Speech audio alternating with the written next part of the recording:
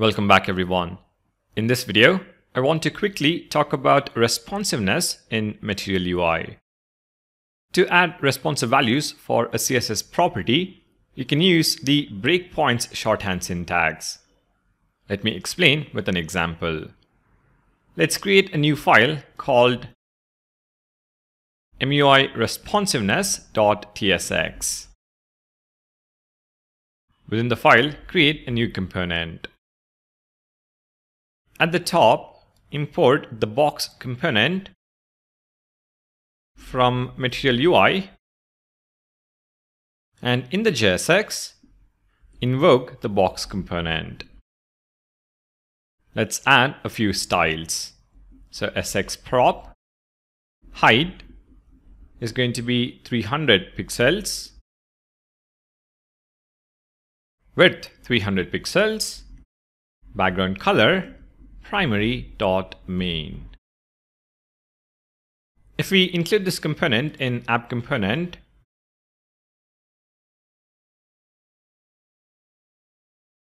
and take a look at the browser, you can see the box component being displayed.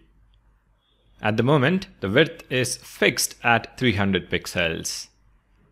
If we want this to be responsive and change based on the viewport width, we can make use of the 5 breakpoints that MUI provides. The syntax is as follows. For the width CSS property, we specify the value as an object. The keys for this object will be the 5 breakpoints, and the value will be the corresponding width.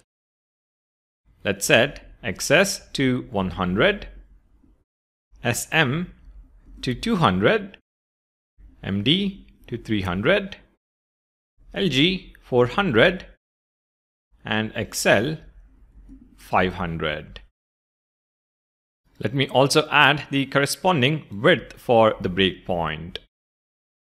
Here, XS width of 100 pixels applies when viewport width is above 0. SM width of 200 pixels applies when viewport width is 600 and above. Similarly, MD is for 900 and above, LG is for 1200 and above, and finally XL is for 1536 and above. Let's head to the browser and test it out. At the moment, the current viewport width, which you can see top right, is 1000 pixels. Hence, the width of the box is 300. This is what we have specified in our code as well. From 900 pixels to 1200 pixels, the width has to be 300 pixels. If I reduce the width below 900, so 899, if you could see it right here, you can see the width is now 200 pixels. Similarly, if I reduce the screen width below 600 pixels,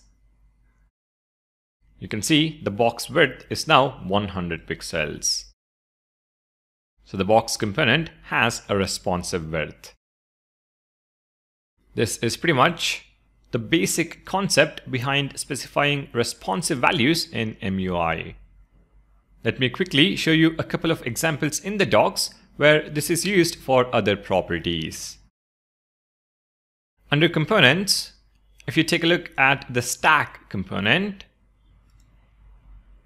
if we scroll down to responsive values, you can see for the direction property, XS, it is set to column, whereas SM and above, it is set to row.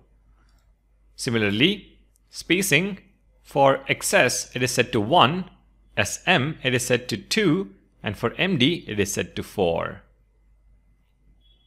If we head over to the grid component, you can once again see different values for XS and MD.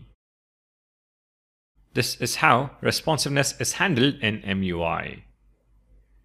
I would recommend you spend a few minutes to go through these examples to get a better understanding of how they function. Alright, hopefully you've got an idea of how responsiveness works with Material UI. Thank you for watching, and I'll see you in the next one.